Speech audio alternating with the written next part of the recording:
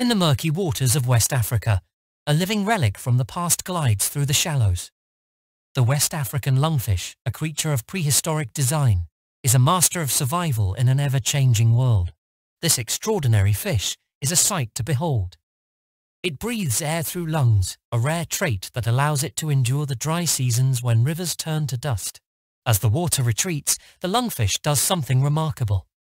It burrows into the mud and secretes a mucus cocoon around itself, entering a state of suspended animation. Here, in this self-made sanctuary, it can survive for months, even years, without a drop of water.